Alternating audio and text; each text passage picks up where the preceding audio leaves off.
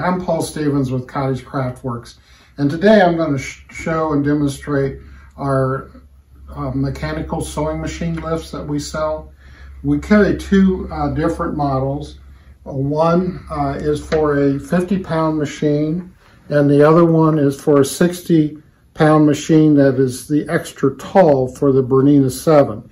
This lift right here will handle up to 14.5-inch travel, and the extra tall lift will handle 16.5 inches travel. It's a very simple lift mechanism. They are German made. There is a cylinder that runs up and down, similar to what would be on a lift gate hatch on a car. And then that is hooked with a cable that goes over the pulley, and then it hooks onto this shuttle. There's 3 adjustment positions on these lifts. Both lifts are exactly the same, except the lift is heavier duty to hold 60 pounds, and the taller lift is 22.5 inches. Your smaller lift is 19.25 inches for mounting. This lift releases with kind of a double tap, is what we call it.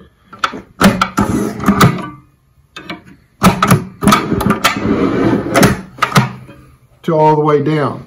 Now, if you bought this about a tall lift, which would be not a bad idea if you ever plan to upgrade to the Bernina series model or the next generation machines, which require 15 inches, this bottom block can always be adjusted back up.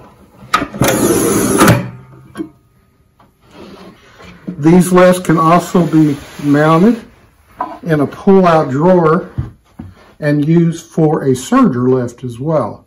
And we also carry a scissor type serger lift on the site, and we also carry all the hinges for the sewing cabinets. Now, to give you an example of how you would adjust these, they are German made, so they do require an 8mm socket that would go in to loosen these 2 nuts. This one here is adjusted to bring your sewing machine up to the top of your cabinet, and it's pretty well factory adjusted.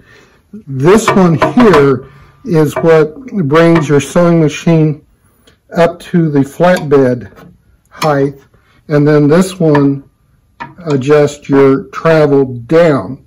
So if you bought this lift to put it into a cabinet and you're going to use a larger machine later, then you'd want to adjust this up so you're not having to push all the way down.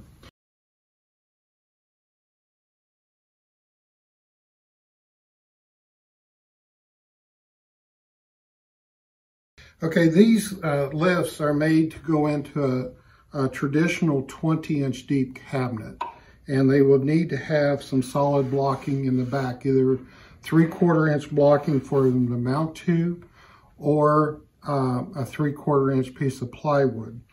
There are screw holes to mount on the top and bottom.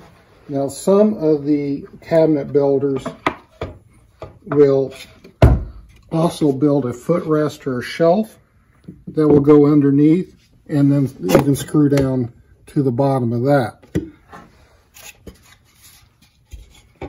So we have made this mock-up, which is not indicative of our sewing cabinets at all, but we wanted to show you, instead of trying to show one in a cabinet or cutting a cabinet in half, to try to show you how this thing would work. So simulate having your cabinet top, which is routed for your template to sit in. And you can buy these templates at sewsteady.com. Some people will make their own templates. It just depends on what type of machine it is. One thing about SewSteady is that they have programmed into computers all the different machine shapes to make. And you may also be able to get one made at a local glass company. It's Lexan. We'll simulate a shelf that your sewing machine would sit on, and the sewing machine. So you can see that it's already factory adjusted for tabletop height. And you'd use this at tabletop height if you're using an embroidery attachment on something or some other attachments. Adjust the sewing machine for the sewing bed height. In other words, we're bringing this part up to level with the machine. We just simply need to get the measurement, which I believe is about 1.25 inches, and then transpose that